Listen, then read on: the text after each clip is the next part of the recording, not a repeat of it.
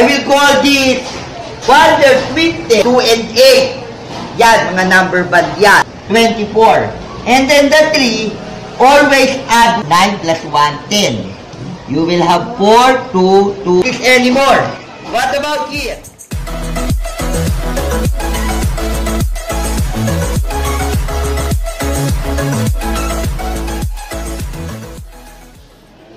Welcome back to my channel. I would like to discuss to you the shortcut multiplication. If 10 digits are the same or equal and the sum of the digits is 10. I will call this wonders with 10 and number band 1. We say two numbers are number bands if the sum of the two numbers is 10, such that 4 and 6 number band yan. 1 and 9, 3 and 7, 5 and 5, 2 and 8. Yan, mga number band yan. Okay? Now, take a look this one. Ang 10th digit niya parehas, the same. And then, the sum of the unit digits, or ones, is equal to 10. We can apply the shortcut. 6 times 4, 24. And then the 3, always add 1. Always add 1. 3 plus 1, 4. Times 3, 12. I-check natin. Checking. Andyan pa ba kayo? 34 times 36. 24 carry 2.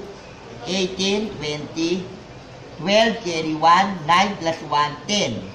You will have 4, 2, 2, 1. Ayun, no? Parehas lang. What about here? Pwede na naman. Number band. Twin. Wonder twin. So, may plus 1 ka na naman doon. Ano to? 16. 4 plus 1. 5 times 4. 20. I will not check this anymore. What about here? 1 plus 9, 10. Number band.